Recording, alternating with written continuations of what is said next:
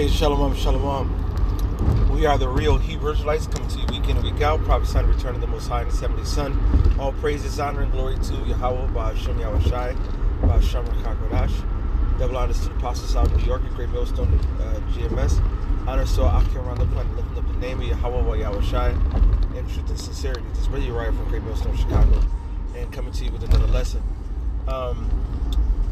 This is Sirach 2 and 10.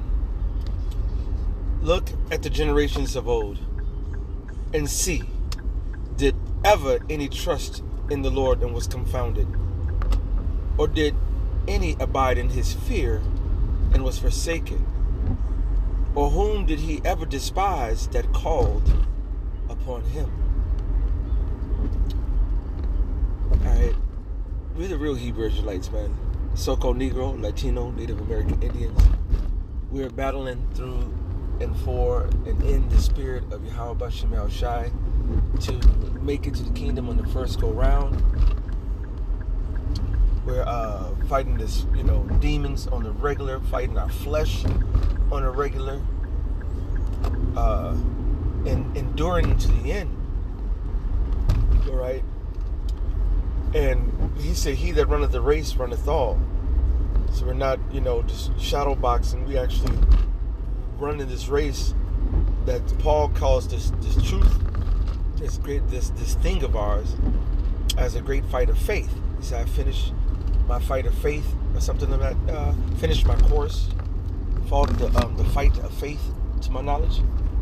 All right, and let me see if I can pull that since the traffic gets a little slow. See, it's a fight faith. Ooh.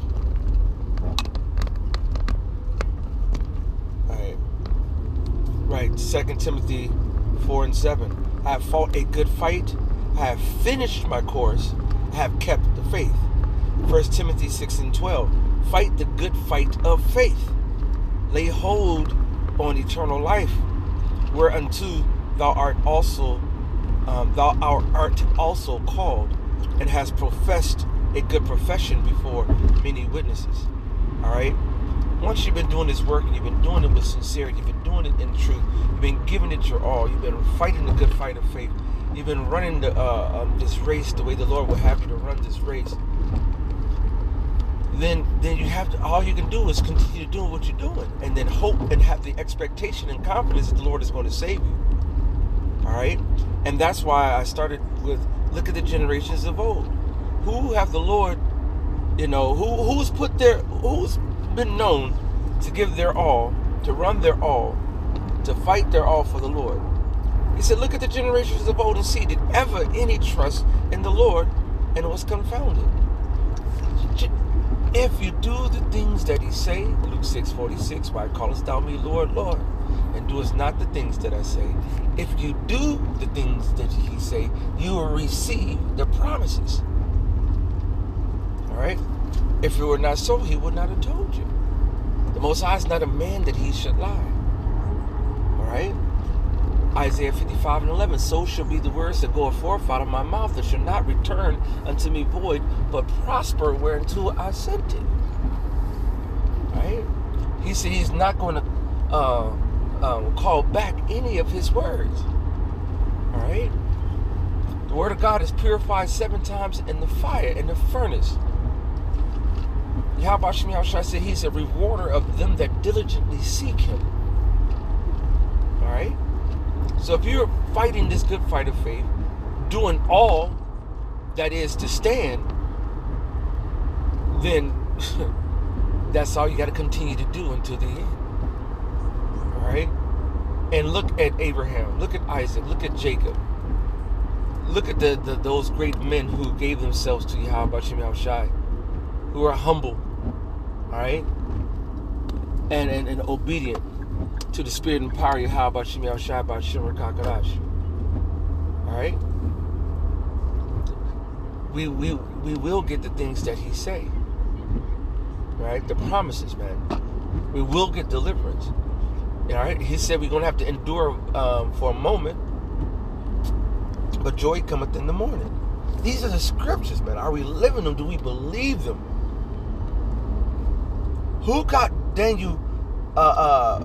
Who fed Daniel in the lion's den, man? Who sent Habakkuk? All right. Who ordered those ravens, to feed Elijah? Okay. Who did it?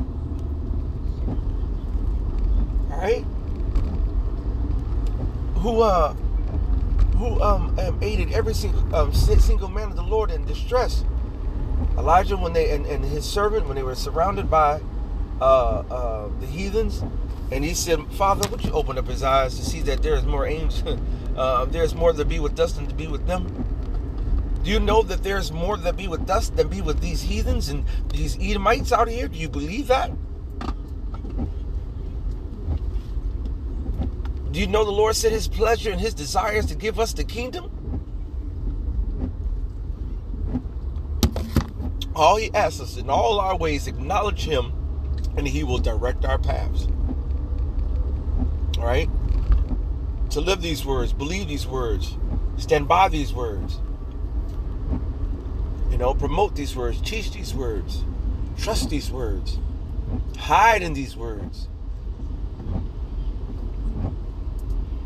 We're coming up to the time of Jacob's trouble where it's going to get hot everywhere. See, the hopeful righteous is like, we've been in trouble. We've been fighting. We've been going through. All right? And we're not done yet. All right? We still got a long way to go. But the long way is not thousands and thousands of years, hundreds and hundreds of years, and decades now. We're knocking. All right? We're in the months to year time frame, month and few months time frame. I can't even give you, I'm not saying years upon years. I'm not saying months upon months. I just know it's going to be a few more months of this shit. And he said, how can you say that? He said, look at the signs. He said, when you go out and you see parts of these signs pass, know that it's the very same time the Most High is about to come and deliver us, man, and come visit the world that he made. So it's around that very same time. Hallelujah. So now we just got to hold the course. We had to hold the line. Through the spirit and power of Yahweh Shemel Shabbat Shemar HaKadosh.